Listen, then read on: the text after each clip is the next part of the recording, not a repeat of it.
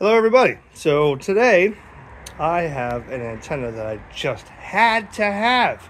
I had to have it 8 years ago. In fact, I just opened the box this weekend and there's the 2017 ham catalog that it came with.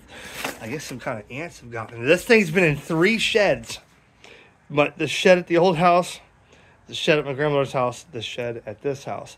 So I've been putting this with me from when I moved until I bought this house.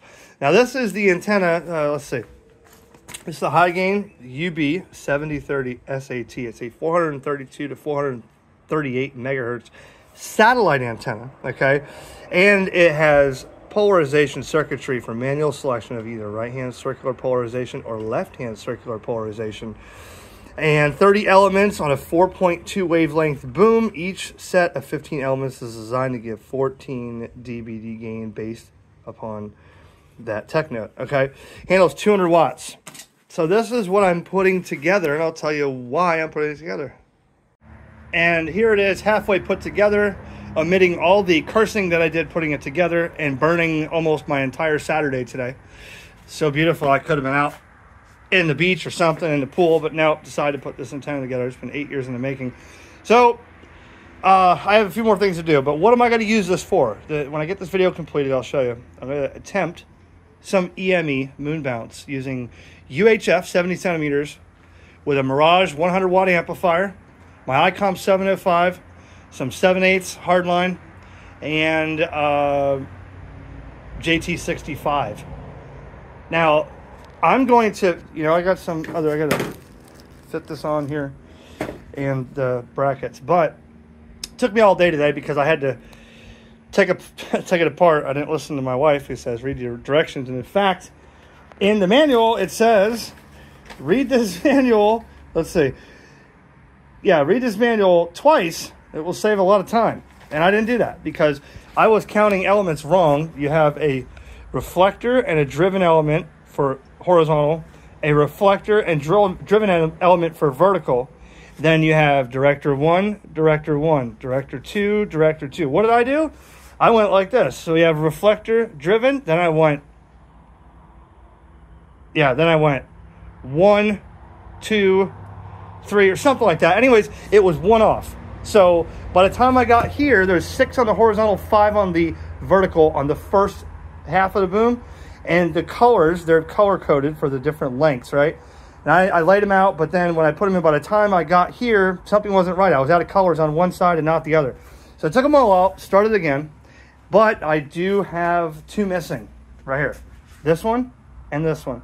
At this point, I really don't care because I burned the entire day putting this together.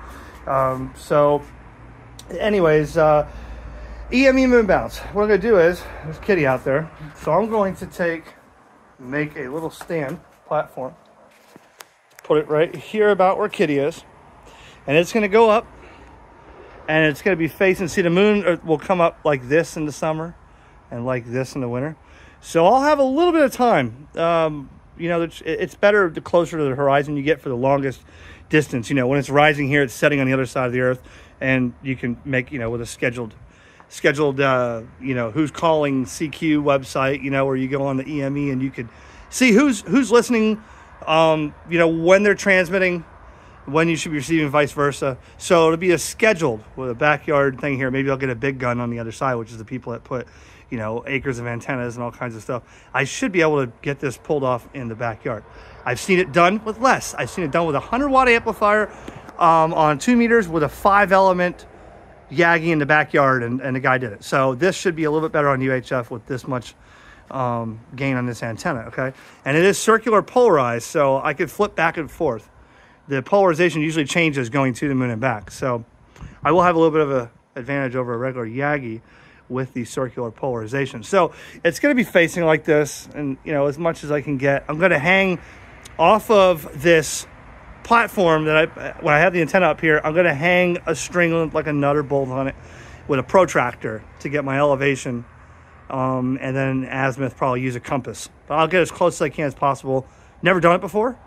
You just caught the squirrel right there. That was nature's wildlife right here. Anyways, There we go.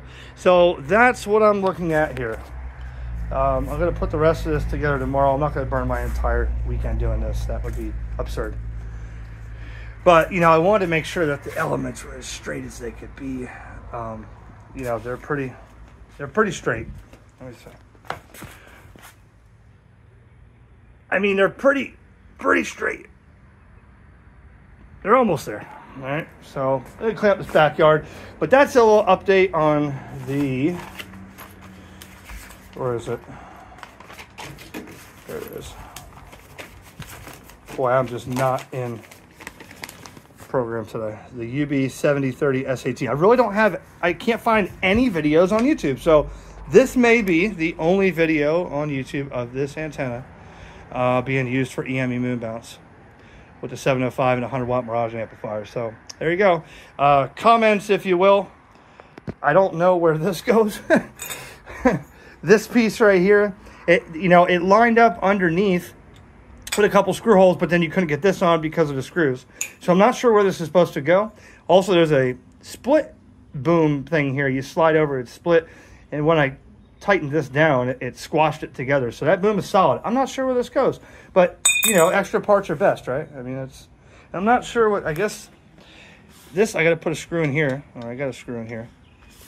I'm not sure, I got to finish it up. I'm not sure what this piece is for sticking out here. It's not for a handle or nothing, so I'm not sure what that is.